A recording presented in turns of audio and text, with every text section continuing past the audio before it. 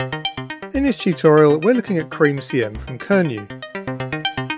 CreamCM is a MIDI performance and sequencing plugin that's ideal for creating arpeggios, lead riffs, melodies and bass lines. It takes your sequencer MIDI notes and transforms them into patterns. As ever with MIDI effects, you'll need to check out how to connect it in your particular DAW. Here in Logic Pro it's a bit simpler, as CreamCM is a MIDI effect and can be loaded in the MIDI effects insert slot.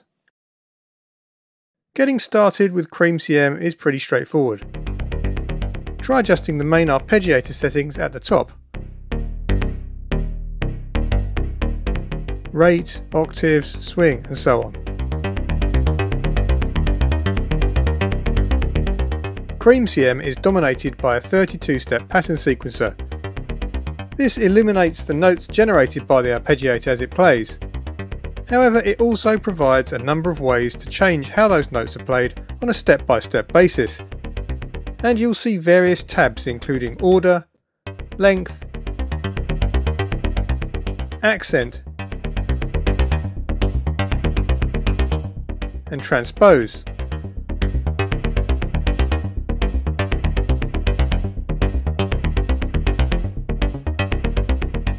But also has some excellent further features.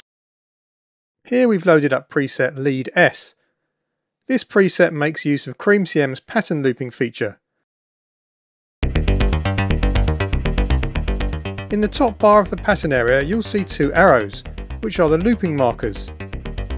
But also notice that the loop direction on the right is set to down. Change this to up to see the difference.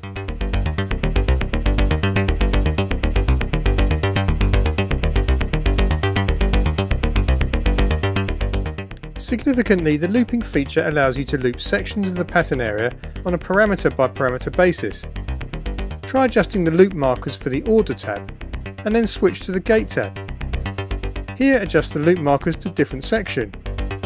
Switch between parameters and you'll see they both have their own loops.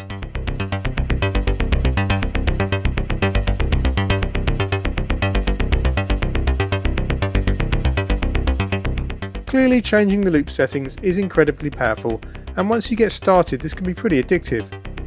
Here we've selected the accent parameter and added a bunch of parameter offsets.